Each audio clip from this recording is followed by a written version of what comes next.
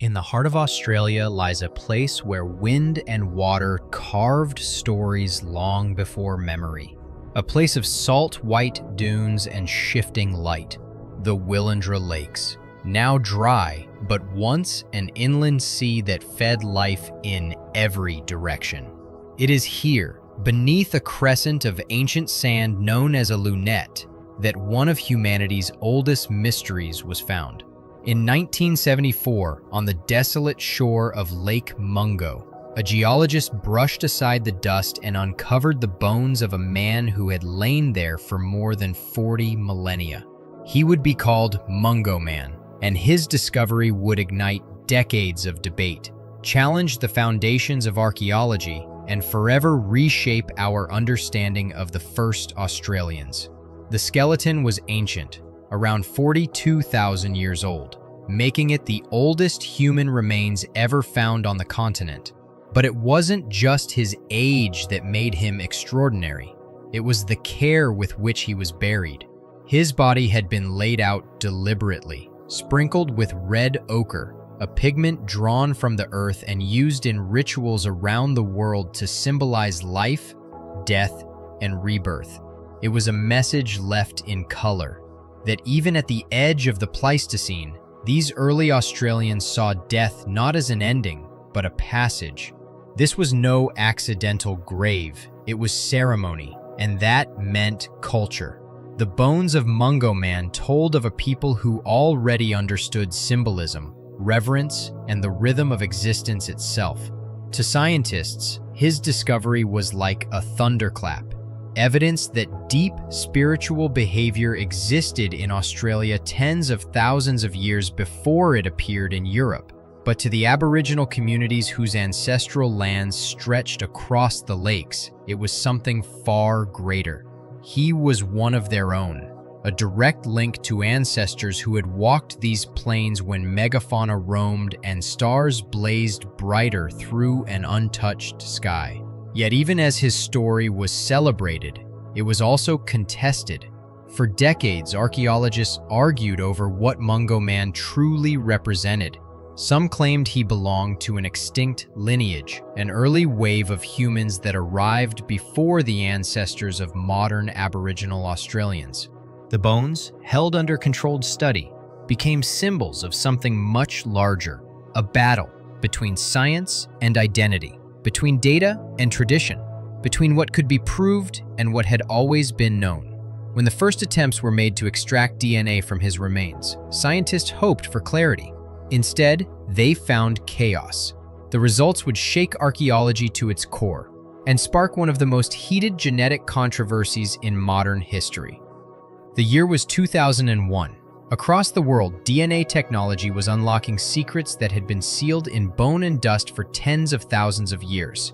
And at Lake Mungo, scientists believed they were on the verge of a revelation that would rewrite the story of Australia's first people. Using a process called polymerase chain reaction, or PCR, researchers attempted to extract and amplify the fragile genetic code from Mungo Man's ancient bones.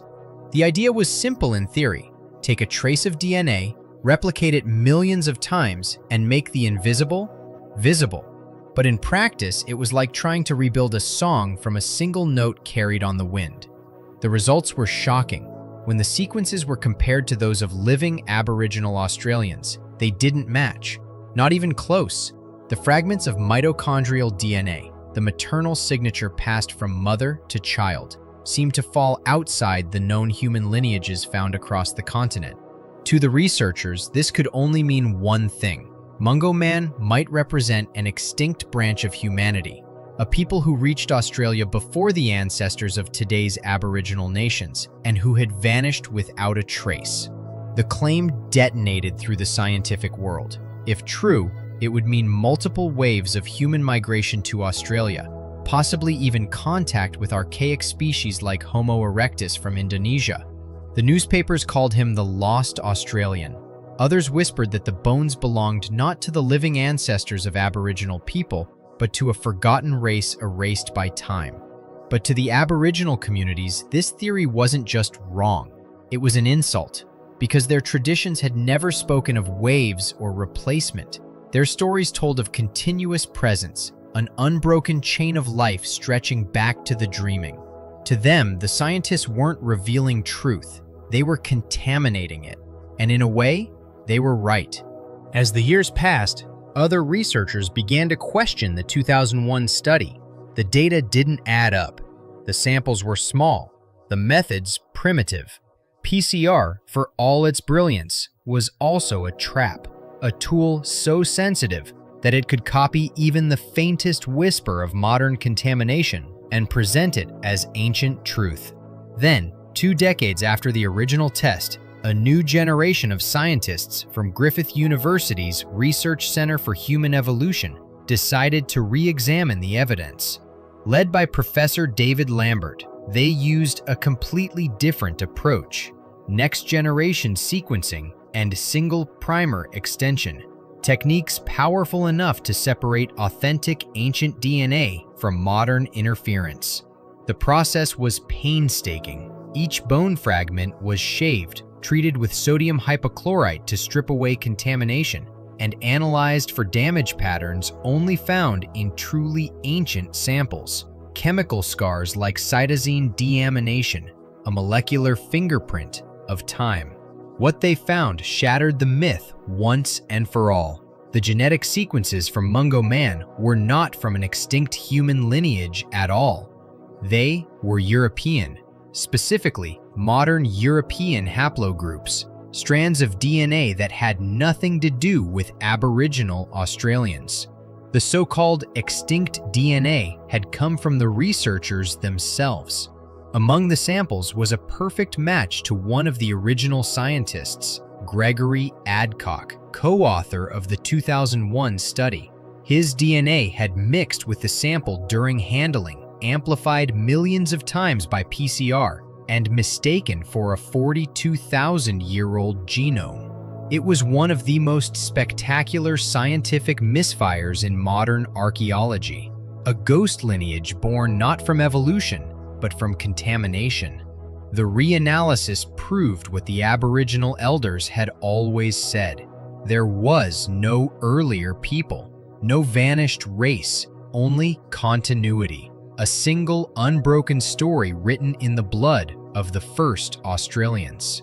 But the Griffith team's work didn't end there. While Mungo Man's DNA had been too degraded to recover fully, another nearby skeleton, WLH4, found in the same region, still held enough material to reveal the truth. And with it, every rumor of an earlier, non-Aboriginal people finally crumbled. The findings from Griffith University marked a turning point, not just in science, but in identity. The supposed mystery of multiple migrations collapsed beneath the weight of evidence. The genetics were clear. The people who buried Mungo Man were not strangers to the land. They were the same people whose descendants still walk it today. Aboriginal Australians are among the world's oldest continuous cultures, with an unbroken genetic and cultural lineage stretching back more than 50,000 years. Their ancestors crossed into Sahul, the ancient landmass that once connected Australia, Tasmania, and New Guinea, at a time when most of the planet was still locked in ice. They adapted to desert, forest, floodplain, and fire. They survived global climate collapse, rising seas, and mass extinctions. And through it all, they kept the flame alive, the memory of how the world began, told through song, story, and ceremony. When Mungo Man was finally reburied in May 2022, the desert was silent. Elders gathered beside the lunette, the same curve of sand that had held him for 42,000 years. His bones were returned to the earth, not as specimens, but as kin. They placed him in an undisclosed location near Lake Mungo, along with Mungo Lady, whose cremated remains had been discovered years earlier. Two ancestors reunited beneath the sky that had watched them both in life. The reburial brought peace for some and unease for others. Scientists knew that as technology advanced, future DNA methods might have revealed even more: nuclear sequences, full genomes, and deeper insights into humanity's oldest migrations. But for the traditional owners, the decision was sacred. The bones were never meant to live in laboratories. They belonged to the land that had always carried their story. And maybe that is the real lesson Mungo Man left behind. Science can measure bones and sequence genomes. It can trace migrations across ice and sea, but it cannot measure belonging. That truth lives in songlines, the invisible maps that stretch across the desert, connecting people, ancestors, and creation in a single breath. Mungo Man's journey, from burial to exhumation to reburial, is the full circle of human story: discovery, understanding, and respect.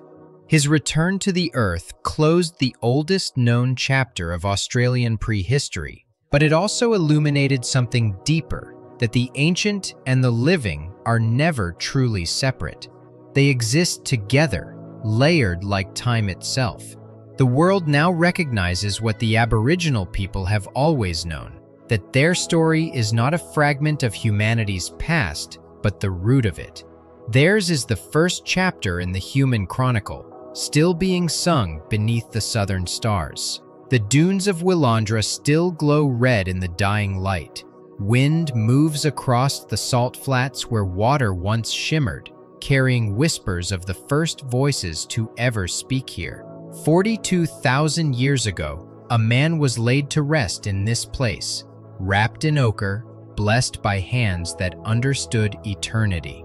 He sleeps again now in the land that raised him, but his story never sleeps. It lives in the blood of his descendants, in the rhythm of the earth, in the memory of all who listen. The oldest story on earth is still being told, and it begins with him. Thank you for watching.